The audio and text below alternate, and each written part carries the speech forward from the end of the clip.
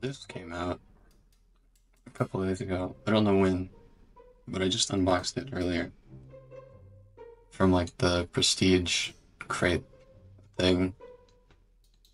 It looks pretty cool.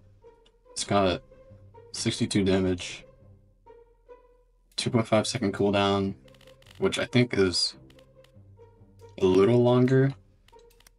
Yeah, it's a little bit longer than Dragon Slayer. But look at that, it looks cool. You can definitely tell that there was effort put into that. So what I'm doing right now is have my alt account in the game on my phone. You can see it right there. I've only ever played CW on my phone like once. Okay, I'm gonna position it like that. 3, 4, 5, 6, 7, 8, 9, 10 studs. Okay, so 10 studs away cannot.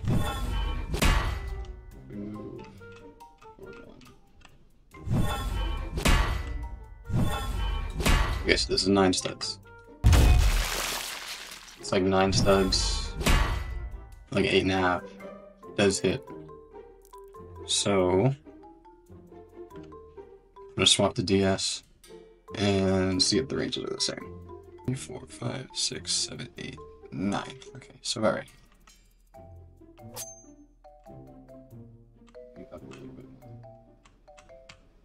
Okay, so that maybe I moved up a little too much. Yeah, so definitely does hit. So that's with the new one. 1, 2, 3, 4, 5, 6, 7, 8, 9. Right here. This is old Dragon Slayer.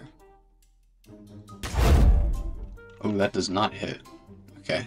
If I move up slightly, so it's like,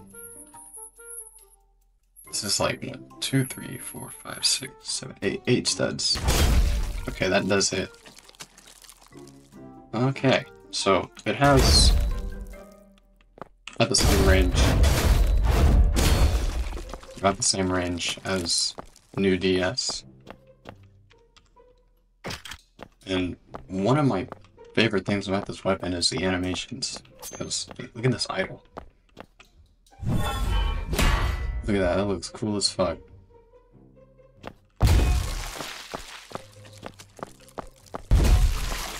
So this is the glory.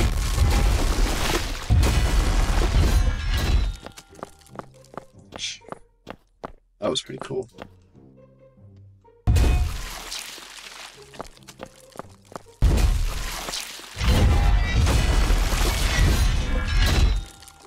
That's honestly probably my favorite finisher in the game.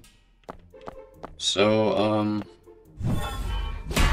guess we'll hit some public lobbies, get some clips. World, drop that. About to take it to the next level. Y'all ready? Let's go.